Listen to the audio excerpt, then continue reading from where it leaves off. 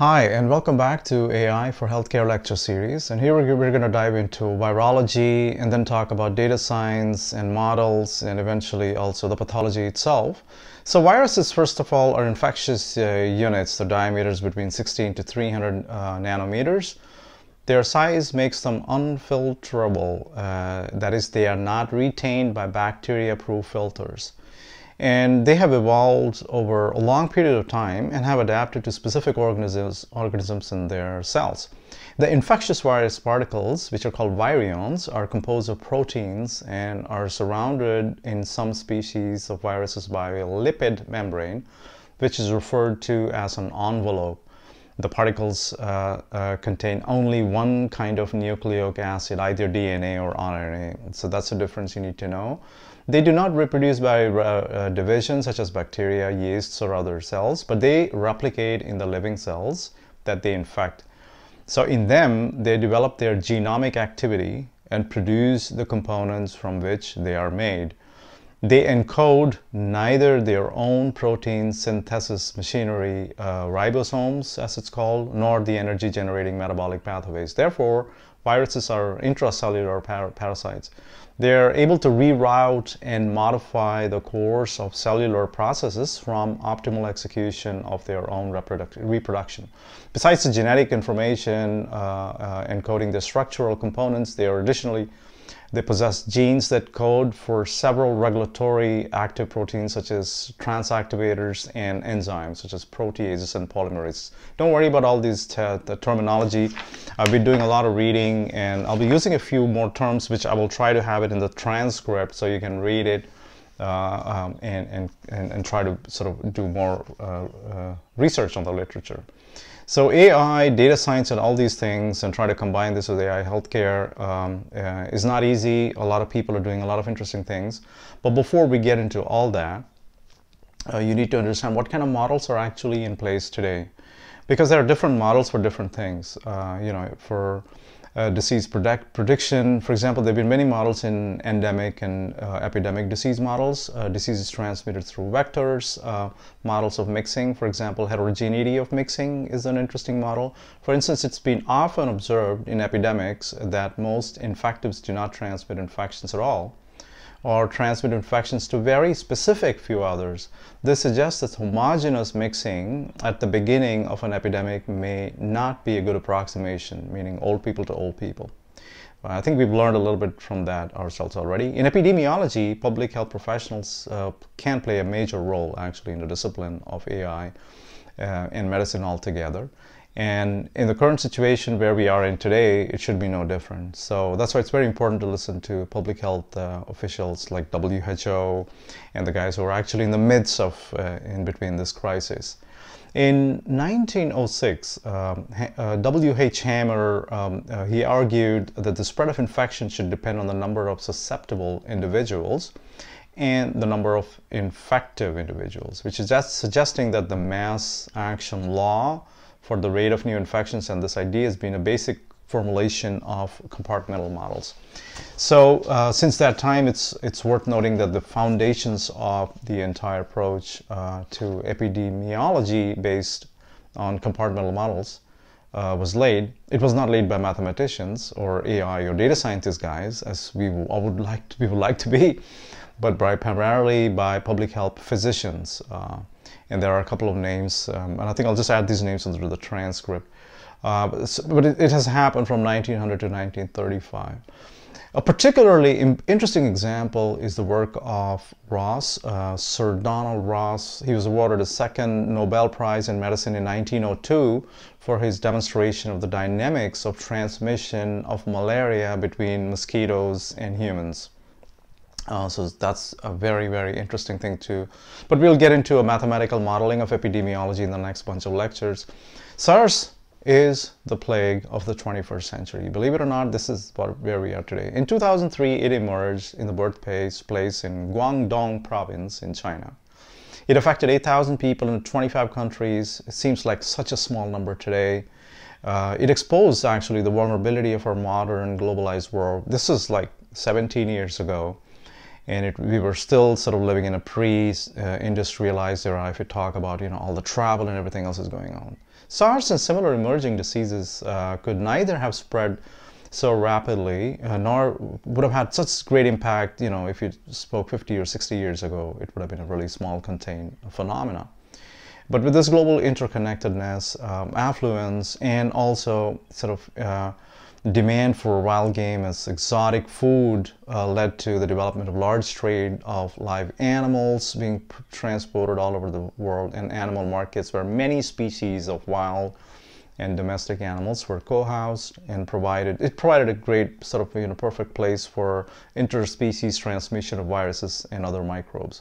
Once that virus jumps species and attacked humans, the increased mobility of humans back in 2003 and fast forward to today, it spread rapidly. An infected patient from Guangdong who had actually stayed in just for one day in a hotel in Hong Kong led to the transmission of the disease to 16 other guests who traveled on to see the outbreaks to other parts of the world in Toronto, Singapore, Vietnam, and obviously Hong Kong itself. The virus exploited the practices used in modern intensive care with severe respiratory diseases and weaknesses of our infection control practices within the healthcare system, causing outbreaks inside hospitals as well. So that was the first learning. It further amplified the spread of the disease. Today, thankfully, we are doing a lot better than back then, but the damage is still much higher. So it's kind of crazy. We haven't learned much about the pathology itself. We've learned how to react. So SARS, which is is acute respiratory infectious disease, is caused by a novel coronavirus, CoV, and SARS-associated CoV, SARS-CoV, and CoV-2 with a single-stranded plus sense RNA. I'll use these sort of into transcripts so you can sort of see a proper definition. So there is no effective treatment today as such. The possibility of the RNA interference to the therapeutic approach to fight the disease was generated to target the SARS-CoV genome. It's called the siRNA. Coronavirus genomic organization structure, or the virionic structure, as I mentioned at the beginning, it contains of a non-segmented positive sense RNA genome of approximately 30 kilobyte. The genome contains a 5-cap structure along the 3' tail, allowing it to act as an mRNA for translation of the replicase polyproteins. Like I said, for details with these transcripts, which you will see, you please go ahead and read the literature yourself to understand more about that. So what we are seeing lately in all the pictures all around the world is the club-shaped spike projections emanating from the surface of the virion, the particle. These spikes are defining features of the virion and give us sort of appearance of a solar corona, like the sun, prompting the name coronaviruses. So coronaviruses particles actually contain of 4 structural proteins. These are spike proteins S, membrane M, envelope E, and nucleocapsid N proteins, all of which are encoded within the 3 end of the viral genome. Just take a look in animals how it works. So the coronaviruses cause a large variety of diseases in animals, and that we know already by now. Their ability causes severe disease in livestock and companion animals like pigs, cows, chickens, dogs, cats. And there have been many researches done in the past. So cat owners, I'm not saying that there's a reason to worry, but it's important to understand these. So I'll just use a few terms now. So transmissible gastroenteritis virus, TGEV and PEDV, it causes severe gastroenteritis in young piglets, leading to significant mortality, and obviously, in animal husbandry, if that is your business, it leads to huge economic losses. PEDV recently emerged a few years ago in North America for the first time, causing huge losses of young piglets. And PHEV is a virus that mostly leads to the infection that has the ability to infect the nervous system, causing encephalitis and vomiting and a bunch of other diseases. There's also feline enteric coronavirus, FCOV. It causes mild asymptomatic infections of domestic cats, but during persistent infection, mutation forms of the virus into highly virulent strain of FCOV, which is your feline infection. So it's also called FIPV. So a bunch of mumbo jumbo, but you can, I think, follow these. How is it spreading in humans? So prior to the SARS-CoV outbreak, coronaviruses were thought to just have mild, self-limiting sort of respiratory infections in humans. Two of these sort of human coronaviruses are an alpha coronavirus. It's called a HCOV229E and HCOV-NL63. And there are two beta viruses called HCOV-OC43 and HKU1. So 229E and OC43 are isolated nearly 50 years ago, while the NL63 and HKU1 have recently been identified during the SARS-CoV outbreak. And so this is dramatically transforming as well, as we've seen many mutations, approximately 15 already, as they've been transmitting across humans. So this literature and information needs to be updated, definitely. So these viruses are endemic in human populations and pandemic today, as you can see today. So from endemic, it's already kind of moving into a pandemic situation. They cause more serious diseases in neonates and in elderly and individuals with underlying diseases. That was, we've been seeing, and a greater sort of incidence of low respiratory tract and infections in these populations. NL63 is also associated with acute laryngotracheitis, which is, as you know, sort of in the lung disease. So the one interesting thing is about the differences in their tolerance of genetic variability.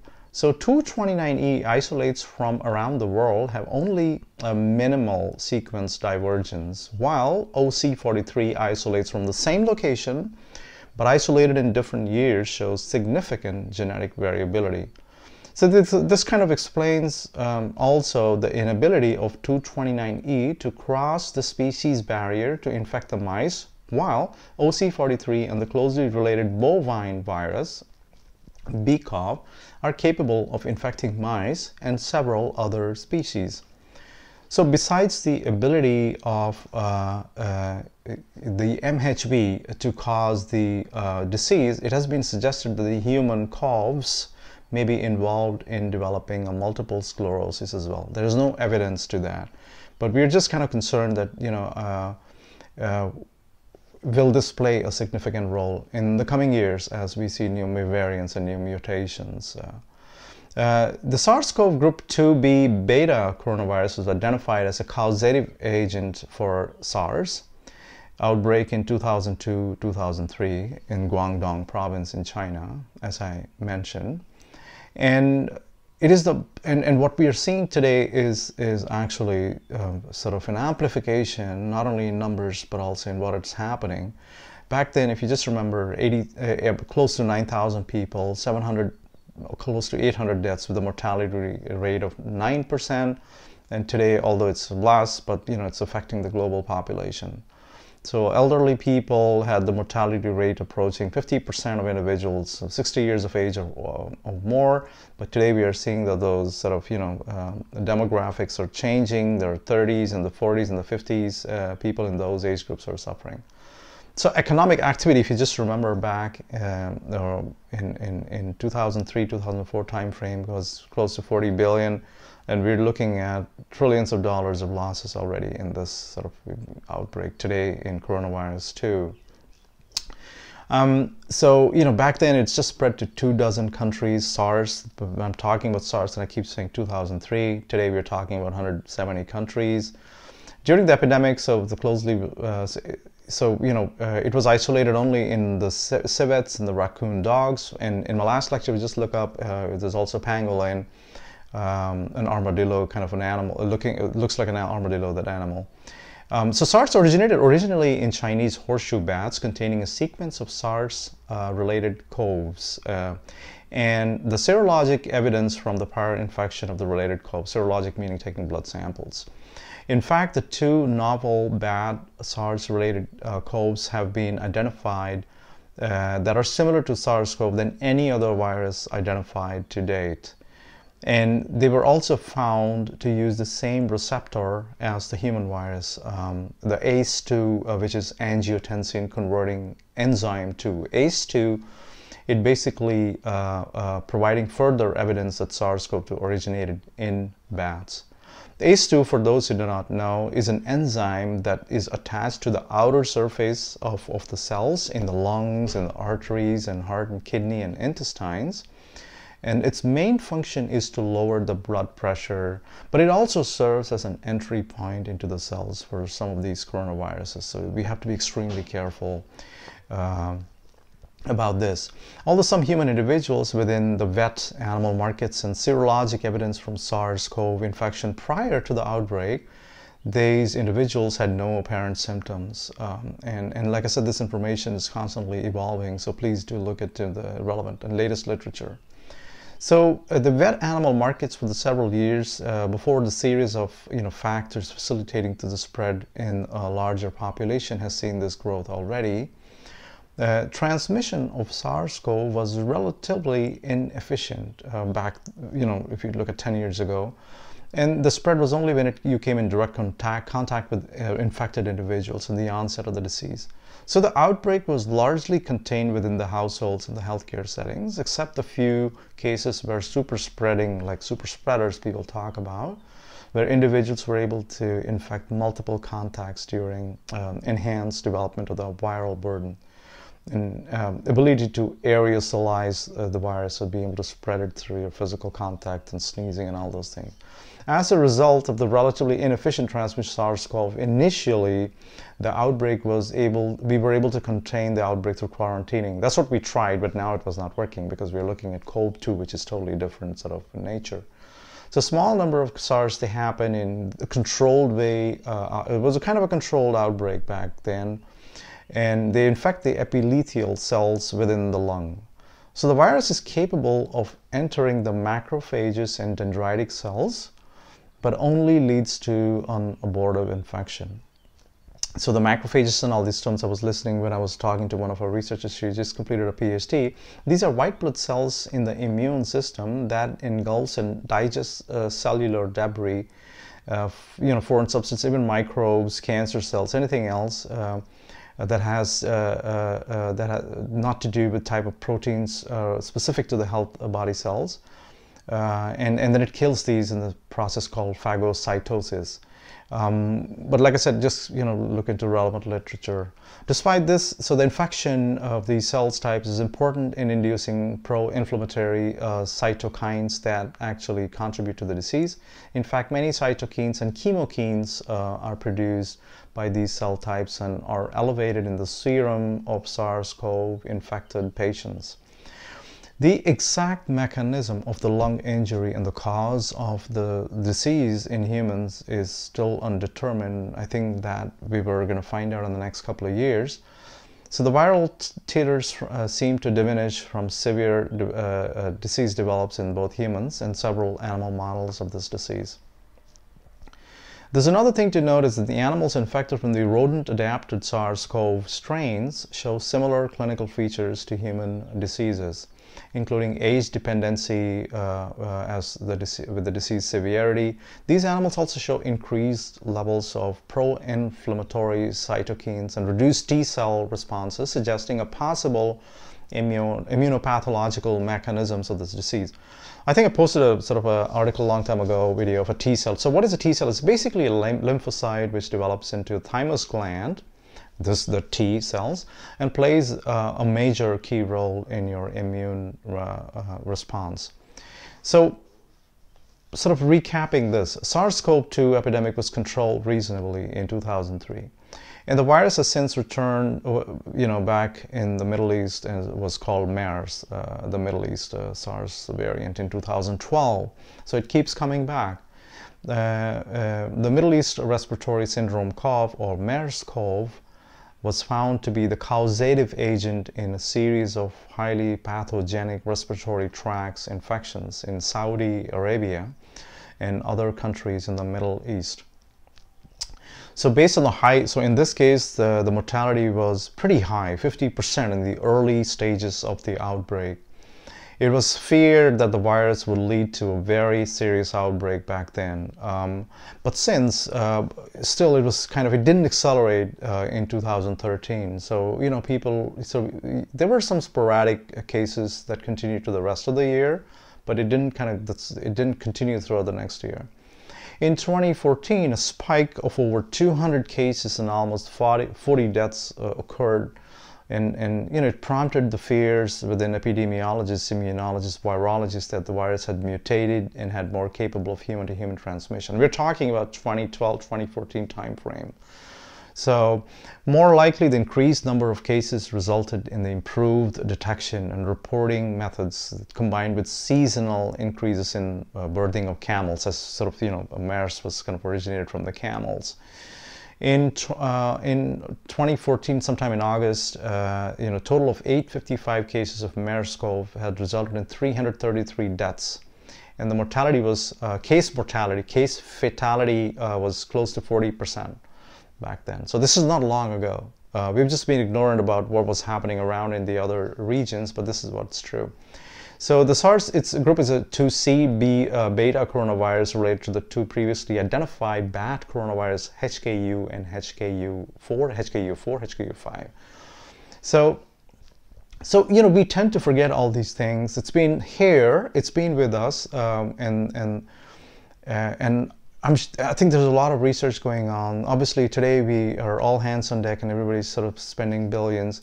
But in the last 17 years, I just still wonder how much work has been done in the past consistently to understand the mutative capabilities of this virus. There's a lot at stake actually today if you're looking at the current situation. I will go into the next bunch of lectures talking about a couple of aspects of you know, the mutation of the virus. Understanding of the mathematical models to see how we can kind of create more reliable, realistic mathematical models, and then eventually apply these models to help our. So very quickly summarizing, there's a lot that needs to be done in the medical industry, and I'm sure technology will play a great role as we try to accelerate our research, whether in understanding how we can prevent it, how we can fight it if it is in between us, and how to find ways to cure it faster. The next bunch of lectures will talk a little bit in detail about the mathematical models. What can we learn from them? Can we apply these into any of our machine learning or data science pipelines? And obviously look into a more deeper aspects into virology or molecular virology. I'll try to keep the lectures a little bit high level because I'm myself trying to understand this, so I don't want to go deeper into these. Obviously, if you are yourself a virologist, immunologist, or epidemiologist, and if you think it makes sense to listen to what I have said, please go ahead and see how we want to try to help this industry. If you are a data science professional, someone from the technical field like me, makes a lot of sense to dive deeper into understanding this pathology and the impact that it has from virological, immunological, and obviously an epidemiological perspective for the rest of the world. So in the next bunch of lectures, we'll go deeper into mathematical models and a bunch of other ideas, and hope this gives you a better understanding, like I am gaining my understanding the last couple of weeks, and hopefully come up with some novel ideas and solutions that'll help us. So see you guys in the next class. Thank you.